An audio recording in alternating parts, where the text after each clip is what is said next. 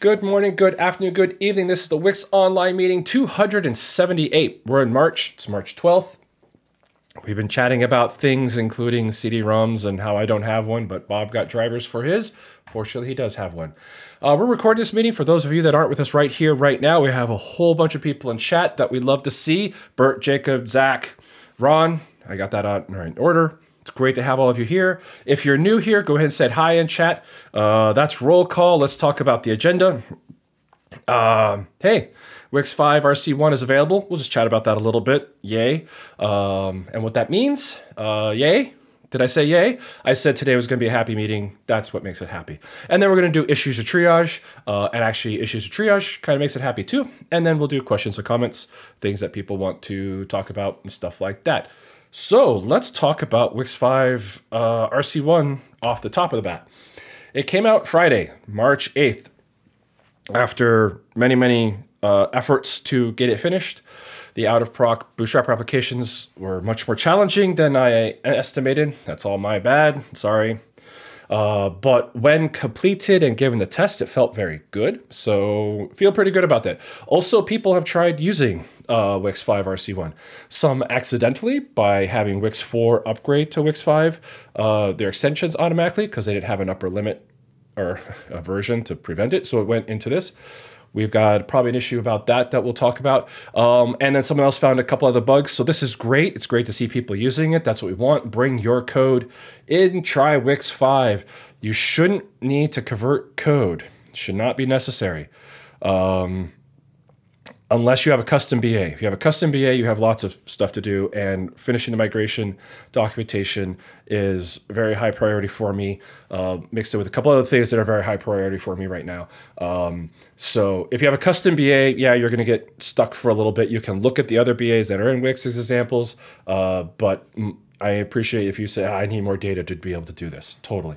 But if you don't have a custom BA, try your code out on WiX 5. We'd like to know, like, did we miss something that actually ended up needing a conversion? I don't think so, but if we did, it would be good for us to know because we tried really hard not to do that. Or if you hit any other bugs, which we're going to talk about a couple of them here in a moment, we want to know about those too.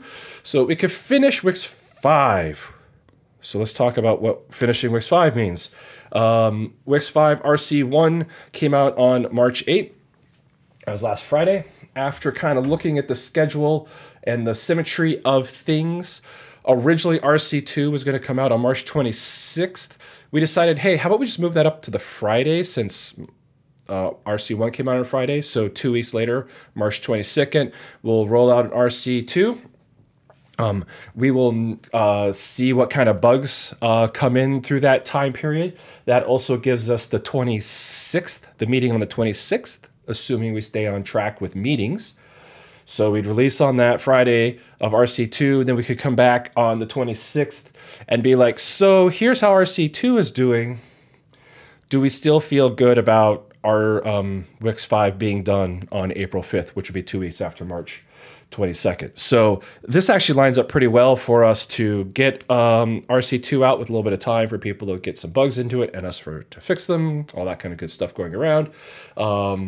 And then a well-timed meeting on the 26th to kind of review where we're at from here to there and say, hey, how do we feel about WiX 5 around the bend?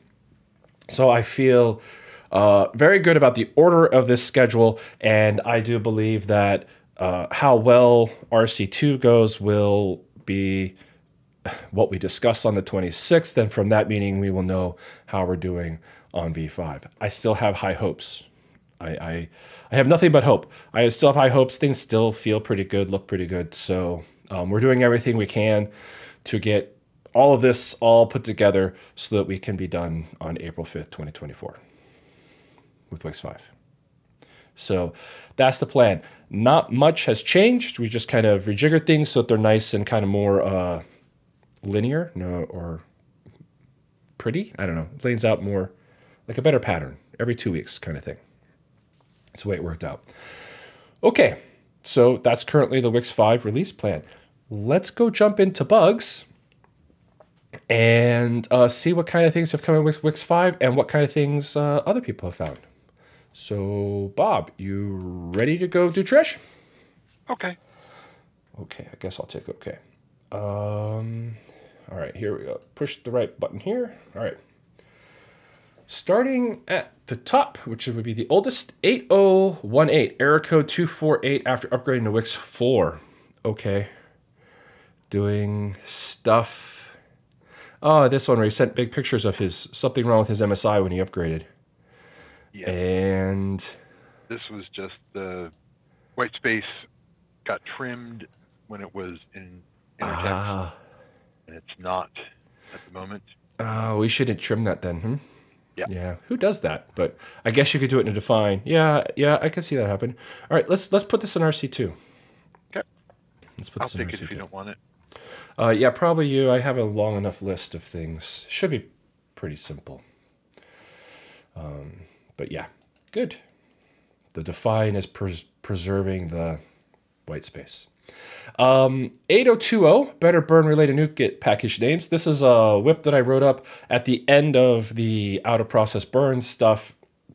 That as I was doing all that work, essentially the out of proc bootstrap applications work exposed lots of less than ideal developer experiences across the spaces. I guess probably lots of bug fixes, lots of good things for WiX 4, but lots of not great pieces of the developer experience. So the goal here was to take a bunch of cryptic names that we had from WiX 4, and honestly, some of the names were cryptic from WiX 3. They weren't good names in WiX 3, and we didn't fix them in WiX 4. And given that we were already kind of blowing up all of the work around Bootstrap applications, and that we're going to, as we go forward, you're going to see, try very, very hard to minimize breaking changes to be able to do additions to the language without completely blowing everything up.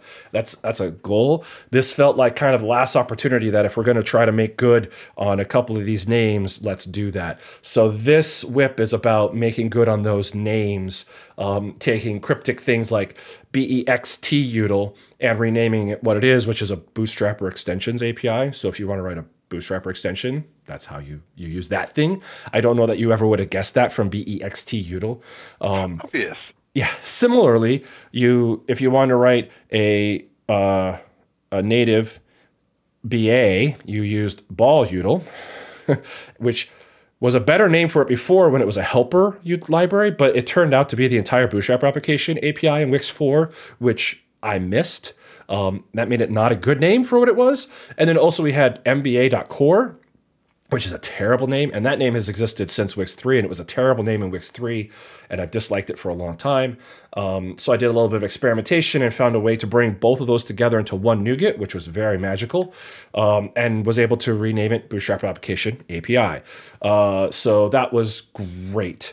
There's also WiX Standard BA Functions API if you have that. And then the last one is Ball WiX Extension, which again was supposed to be kind of like a wrapper around Ball util, but it ended up containing all the Bootstrapper applications that WiX provided, the WiX Standard Bootstrapper applications. So that was a terrible name for that. So that one got renamed WiX Toolset.Bootstrapper Applications.WiX Extension. So these names are hopefully much, much clearer. For backwards compatibility, Ball WiX extension still ships. So people that are used to getting the Bootstrapper applications from Ball WiX extension, that continues to work. We duplicated it in WiX 5. It's kind of a waste, but it is. But it also meant that the namespace for Ball WiX extension, which is now the correct name is WiX Toolset Bootstrapper Applications. WiX extension, a much better name. Unfortunately, the namespace is still BAL, which is how the extension got its name. So it's supposed to be Bootstrapper application layer, and that's where the utilities like come float. Anyway, these are all internal names that we really shouldn't expose like that and sat and thought about the names, but just kind of picked them and someone ran with them. So we fixed them. There should be no breaking changes if you're using the standard Bootstrapper applications. You can use WiX Ball. You can continue with WiX Toolset Ball WiX extension, but you should think about moving to WiX Toolset Bootstrap Application extension because, well, one, it's just a better name, and maybe eventually we'll get rid of Ball WiX extension. I mean, we're going to try eventually. I don't know how we'll deprecate it, but we'll figure that out later. It's not really a NuGet. I don't know. Maybe there's a way in NuGet to say, hey, use this one instead of this one, please. Anyway, we'll see about that. So this is just a bunch of name changes for things that were already out there. The biggest change here is if you write a custom BA, you need to know about these new names. If you don't write a custom BA, then you don't even know, you might not even notice that there's available a better name for a ball WiX extension. And that's the extent of it. The hope is here now we can roll forward with these and have nice, good names for the things as we continue to do more work in backwards compatible changes in future versions of WiX. Ta-da, that's that. So this is done in RC1. I wanted to keep it here so we could just talk about it because it kind of was a thing I did it last part of the out of proc bootstrap applications. I was like, oh, this is so much better. All right, so that is 8020. Moving on to 8029, a whip. He wants to use a proprietary compression method for containers and his own compression and some sort of extension. Bundle extension to support this. Yeah, so he sent a PR to try to do some of this stuff. I think we need to get a why here. I think we need to, the next question on this is why. I'd rather we just get a good container and if we need to, encryption and get those features in, and rather than managing an extension point for this kind of thing for lots of different containers. I mean, we've had cab forever. 7-zip would be better. Let's just start with why, because I'm not inclined to make this an extension point and manage an extension point for the complexity when we could just get a better container format, which is, I know, something that Bob's been talking about doing for quite a while. Yeah, I've been doing some research on it. It might be one of the things I work on in WiX 6, actually. Yeah, so it'd be great to get whatever things here that are interesting. Yeah. The biggest problem is that right now Burn is very oriented around cabs. The whole container API in the Burn engine is, oriented around streams in a cab, and technically, the format, the container API in the engine theoretically supports other formats, but only if they have or can emulate streams like cab files. And that's kind of not how a lot of the rest of the world works. So I would add, I agree. The why is interesting. I'm certainly interested in the encryption issue. So that would be interesting to capture. Yep. Anyway, these are things that I'm not opposed to the API, but it needs a design as well, and that's I don't really want to maintain an extension point here. Like, this is not an exciting place to put extensions. I'd rather we just get a good container format and call it good. I don't disagree. The maintenance of this is just too much. Yep. All right. 8033, inconsistent experience between .NET Tool install and WiX extension add. Those are not the same thing at all, but we can maybe learn some things from them. I will give that. Except developer want to do WiX toolset global, then WiX extension add. The solution was to pin the exact version, which is not good. Yeah, so you have to specify 4. Add the ability to 404. Not just 404. Correct. I see 4. Oh, this actually gives you 400. I'm surprised that worked. All right, cool. That's kind of cool that it worked. Nothing was done to make that work. I'm kind of glad it did. Defaults are interesting. So the idea of floating version there is interesting. Proposal: add the ability to avoid pre-release versions when installing extensions with XD. This proposal does not go with this user story. Well, I guess there is. By omitting the pre-release, I can avoid installing pre-release. Okay. And then this. There's 2 requests here. Right. I think the proposal is missing one of those requests because I actually think the second one is even more interesting than the first one, although I think the first one's pretty good too. I mean, they do kind of go together, right? Certainly the problem we have right now is we added 5 NuGet packages, and they are pre-release and incompatible with 4. Yeah.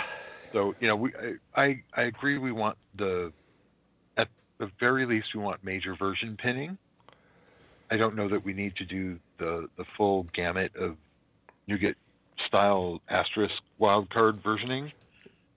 That might be overkill, but Yeah. I think it'd be kind of cool if, util that WiXX/4 pinned you to the major version. That would be kind of cool. And the 0 and the 4 floated? Yeah. So, I mean, honestly, the 4.0 is interesting as well. And then the last one floated. Yep.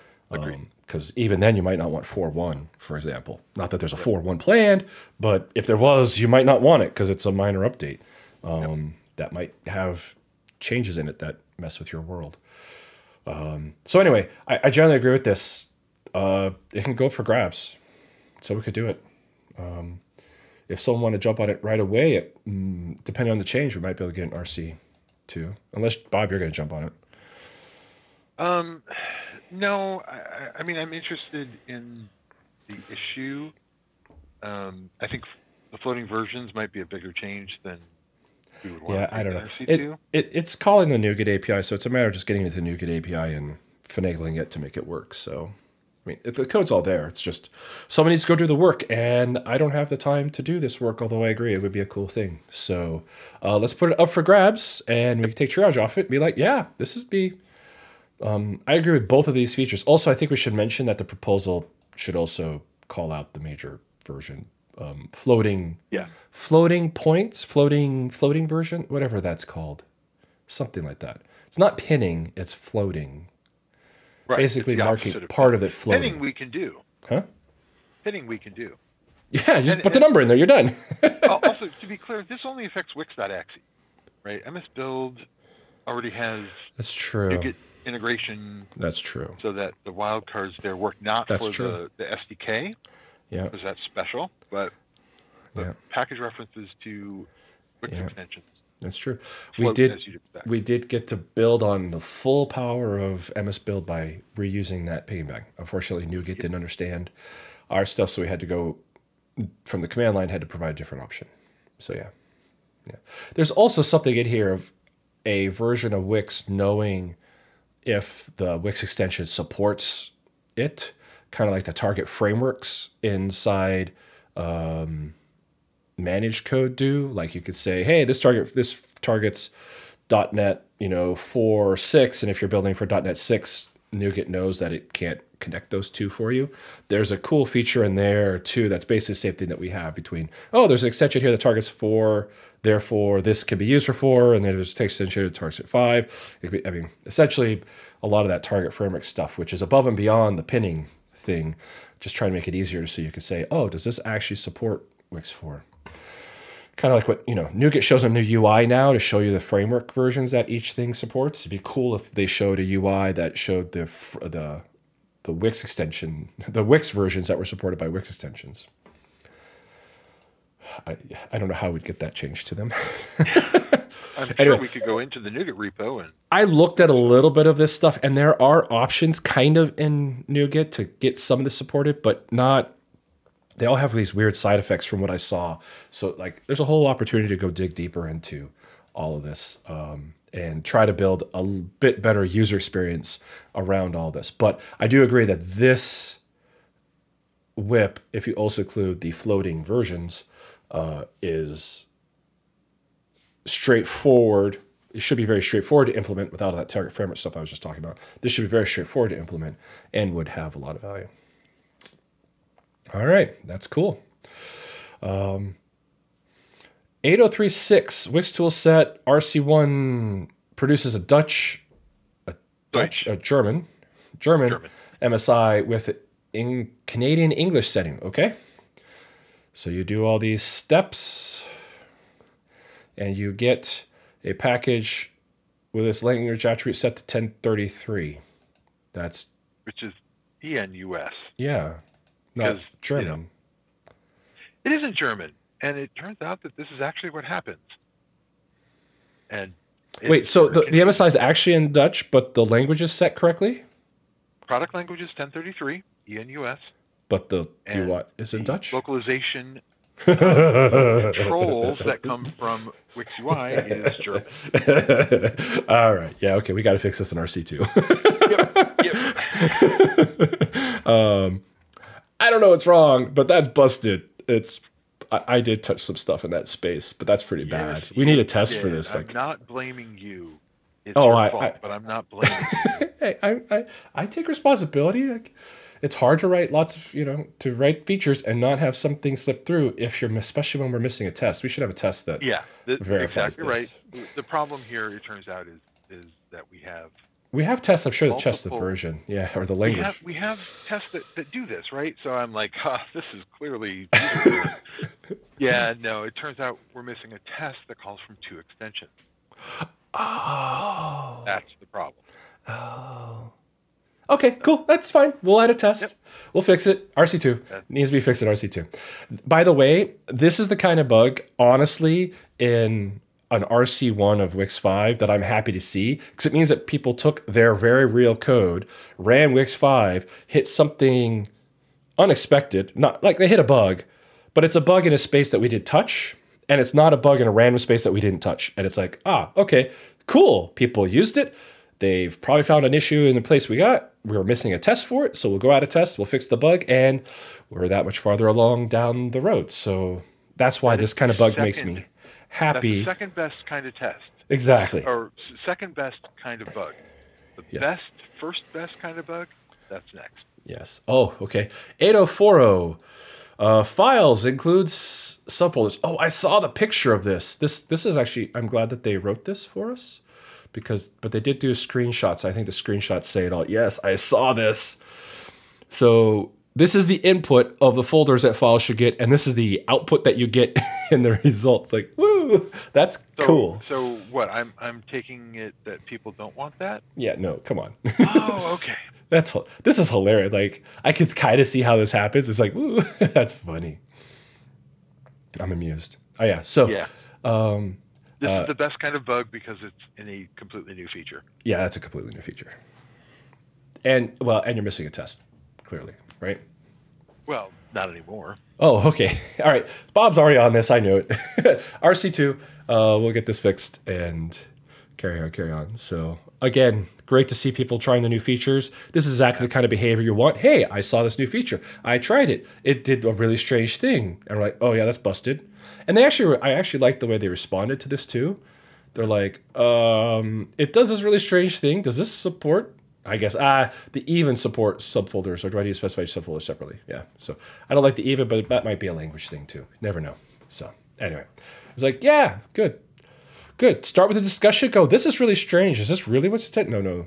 Let's get a bug on that. Woohoo. All right. We have a bug on that, and I think we're done. So yeah, easy. This is what I wanted to see in Triage today. This is what we want to see in WiX 5. This is where we're going. We're focusing on getting all these things fixed, and the bugs have been pretty obvious right now. We have a whole bunch of testing and stuff going on at FireGiant as well behind all this, plus a whole bunch of other things coming. So nice and busy. Other things that people want to talk about. I've kind of laid out our expected schedule right now. The next meeting makes sense to be in 2 weeks, which is March 26th. That will be right after RC2, so hopefully these bugs. And we'll go ahead and pick up any other RC1 bugs like as they happen. We're going to try to stay on them and get them. As you could tell, Bob's already been looking at them as they've been coming in, which is awesome. And we'll continue to knock these things out as we roll along. And be back in 2 weeks to essentially we'll talk about all the closed bugs in RC2. That's probably what we'll do, right? A review of all the RC2 bugs that are closed and a review of all the open issues at that point in time. And based on those two inputs, we will decide how we're doing for V5. Again, we haven't added a lot of features in V5 compared to WiX 4. So we're hoping that, these things just kind of slip through. We'll get tests, we'll cover them, and we'll roll forward with them. That's kind of the plan. I've been filling gaps here to see if anybody had any questions, other things going on, stuff that we should consider.